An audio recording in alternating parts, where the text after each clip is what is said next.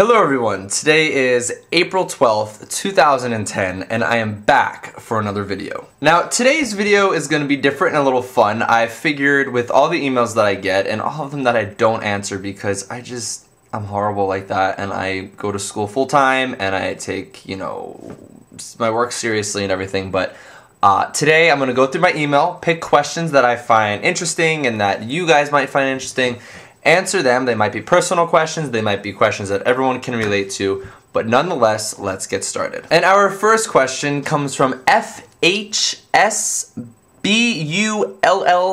Dogs 777. And he writes, I think it's fucking gay to be gay.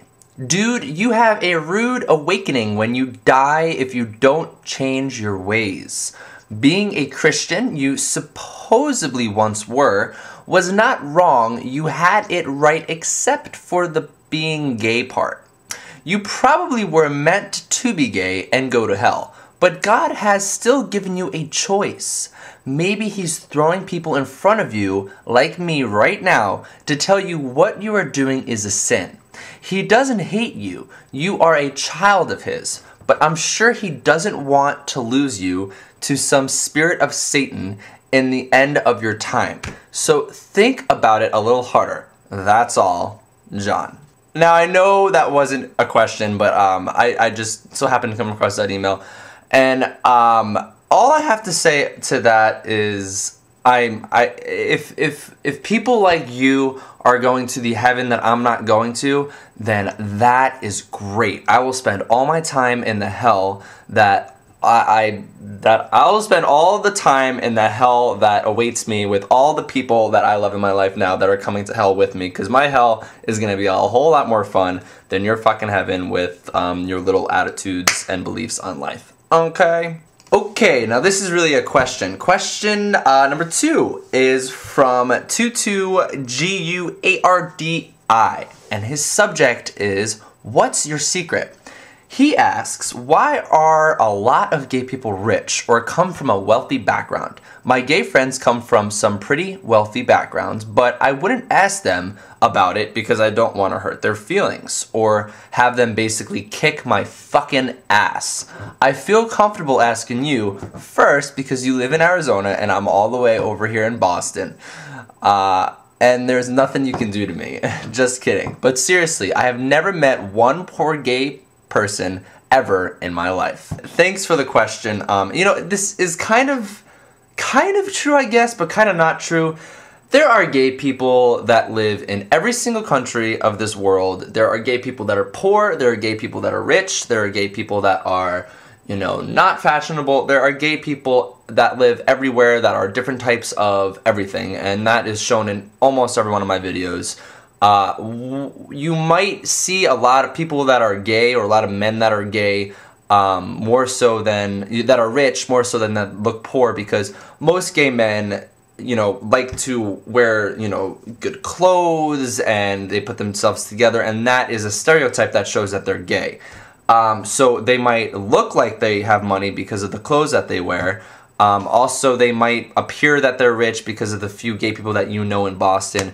But I know many people, including myself. I am poor. I have no money whatsoever, and I'm poor and I'm gay. So this is a fine example for you is right here. But I think it just comes with the area that you live in. But there are definitely poor people. There are definitely rich people, and maybe, just maybe, there are more gay people that are rich because we're just so goddamn fantastic and smart that most of us become very successful and rich in our lives, because we know what's up. Yeah, holla.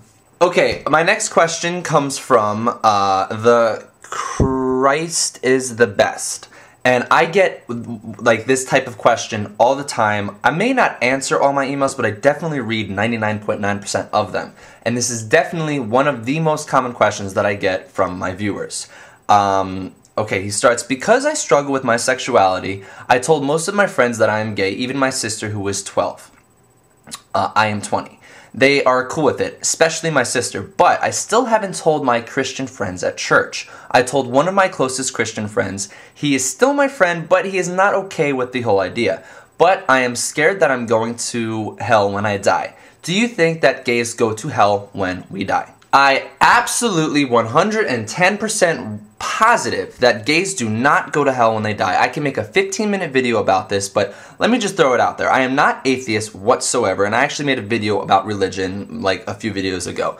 But to me, organized religion separates people and actually diminishes faith more than just being happy of who you are and whatnot. I believe in a God, and I believe that there is no heaven, there is no hell, and there's not one person to choose where you're going to go because of the lifestyle that you live. I'm 100% sure that because you like men and like sleeping with men, you're not doomed to hell. And think of it this way, just like I was saying before, if you are going to go to that hell, think about all the people that are on this life, you know, who love gay men, who are, you know, friends of family, people who are gay, and, you know, I'm going on a tangent here, but organized religion to me was created for structure back in the BC eras to tell people what is good and what is bad. And if you are going to hell because you're gay, I will be saving you a seat in the front row, brother. I will be saving you a seat. So don't be worried about going to hell. You ain't going to hell. You are going to go to the heaven with me and all the other people who love people for who they are and aren't judgmental against anybody. So that heaven that everyone else is going to, judging people, saying who you can't go with and what this and that, you have the choice, God has given you the choice. Well, I did not have a choice to be gay. I was born this way, and I am going to be going to the hell, and everyone else that I love in this life is coming to the hell with me, so I'm not going to want to go to that heaven that you created anyway, okay? Okay, my next question comes from HEPHAESTUSOS, and her subject is crushes. She asks, I understand that a little crush here or there can be fine, but they've been a couple times when I'm a little worried about myself, what with thinking of my crush-y too often and other things like that. So my question is, when is it going beyond a crush and becoming an unhealthy obsession?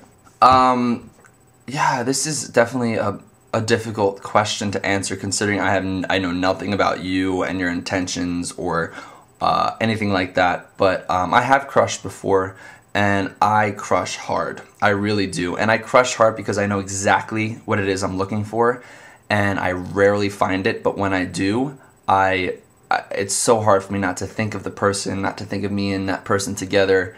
And, you know, I crush hard. I am definitely one of those romantic love, you know, want to find my long last love and all that. So I definitely know where you're coming from, which is why I chose this question. I think a lot of people, you know, can relate to this question too, but that's the beauty of crushes. Like, not to be obsessive and follow the person and like go in front of their house and look in their windows and stuff, but a crush is just that. You don't know too much about that person. They don't know too much about you, and like you think of them, they probably think of you. And that's where relationships like blossom, is with the crush. So to answer your question, I don't think you can become too obsessive unless you become a creep. But that's the beauty of it. That's like you don't know if they like you yet. You don't know how they react to certain situations. Do you call them? Do you text them? But you do know there's something there. You do kind of like them. You don't know if that like is going to turn to something else. So to answer your questions, be natural with your crushes. Definitely make your decisions from your heart and not so much your head. And enjoy it. Crushes are such a beautiful thing, and I love them. So that's my answer to your question. Okay, I have a few questions from Ben OOLSEN. And he asked, first question, how did you get started with your vlogging/blogging? I got started vlogging when I was 18 years old, and I started doing it on YouTube on a different channel. I think it was called Let Me Be Just Me. A couple of you have watched those videos. I completely deleted all the videos, and it was me with my camera. I used to edit and make funny videos and like things like that. I very rarely talked about myself. No one knew I was gay or anything like that, and it was very kind of private without my personal life, but it was very funny, and I did skits and stuff with my family and my brothers and sisters and stuff. So that's where it all started. But honestly, I started vlogging straight up on YouTube on this channel. My first like real vlog is the first video that is still up here. And that's the cool thing about my channel, is that, you know, I'm almost, you know, 8,000, 9,000 subscribers now, and every single video I've ever made is still there except for like 2. So I started vlogging on this channel with my first video being my first video, so you can definitely see that vlogging is an art. It definitely is a learned process of how to talk and how to communicate and how to really look at this camera and think you're talking to people and not just some crazy person, you know, in your room talking to yourself. So check it out. Like, check my first video, my second video, my 10th video, my 15th video, and you can see my communication through my vlogs actually become, I think, more effective over time. His second question is, he or she's second question is, why do you vlog? I love this question, and no one has ever asked me this question before, and I think it's such a great question. Why do I vlog? I vlog for two main reasons. The first reason why I vlog is because I think that this is one of the best ideas, whatever you want to call it, to do. Not only do I get to share my ideas with other people, whoever wants to view it, and decide to view it with hundreds of thousands of people around the world, potentially, but I get to, in 10 years, 15 years time, have my own personal journal, diary, whatever you want to call it, of how my perceptions were and how I thought my reality was at one time. Because your perception changes over time, and so does your reality. But I have all mine recorded on a server on this website for not only my liking and my viewing 15 years from now, but for my children's, for my potential husbands, for all you guys to share. And I'm not a shy person. I don't care who looks at my videos. It's out there for everyone, obviously. So that's one of the reasons, is for like a personal diary for myself in 15, 20, 30, 40 years time. And the second reason is I know how life is. I know how you can get stuck in a rut, and especially with my sexuality and everything like that. And I just felt like there was something that I could have to help other people with my insights, my perceptions, and not say I'm some kind of god and I'm here to save you guys, but at the same time, I feel like with my communication skills and with the love and in my life and how blessed I am to have what I have in my life, I feel like there's a lot that I know and can share and help other people. So with those two reasons, that is why I vlog, and I get a lot of criticism about it, but I love doing it, and I ain't going nowhere anytime soon, okay? Do my friends and family know that I vlog/blog? So out of everyone I know in my life, everybody, all my friends, people I work with, everything and all that, the only people know that I vlog is my parents and my brother and probably about 2 friends. So to answer your question, no, my friends, coworkers, nobody know that I vlog or blog, and the reason for this is because I feel like if they knew that I had a vlog or blog, I would be more inclined to, you know, worry about what I'm gonna say and make sure that I'm not gonna be criticized in this kind of way. I just feel more free to say and express my feelings, emotions, and ideas when people in my own life aren't going to, you know, hear it or criticize it. Not to say that I'm two different people. If my friends did see my vlog, they'd be like, well, yeah, that's him. This is who I am. But I just feel more freedom knowing that I'm talking to people that I don't really know, and this is just like me, and la la la la. So to answer your question, nobody knows about my blog except for about 3 people that I know personally. So, yeah. The last question from Ben WOOLSEN is, do you like the idea of posting your own personal problems in your videos? Yes, of course. And not only do I like or enjoy posting my problems, emotions, feelings through my videos, but I promote it as well.